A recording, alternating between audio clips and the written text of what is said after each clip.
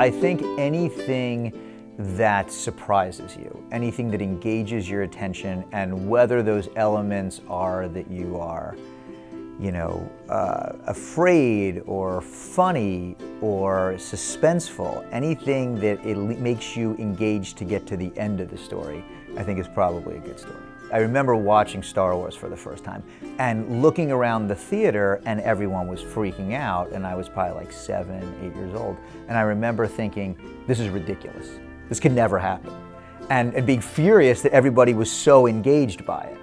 And then I remember like watching within a couple months Annie Hall. And there was this little nerdy guy with glasses that was talking to the camera, and I'm like, yeah, this speaks to me.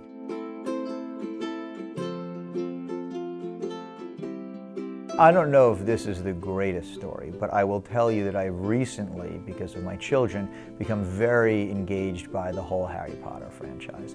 And the way that she tells that story through the series of books and the different evolutions of it as it sort of ages with the kids, and the elements of fantasy and family and suspense and coming of age, it's like, that's a pretty impressive yarn that she's telling, because of the fact that she's able to marry so many different ideas and themes and tell this sort of sprawling canvas that is imaginative and has wish fulfillment and really appeals to that sort of dreamlike quality, both in children, for children, but in adults watching it and remembering sort of what it was like to be a kid and to dream, like, what if the world was really like that, where one day your ticket came and it was like, you're a wizard and you get to go there. I think that's a really amazing contemporary, story that she's telling.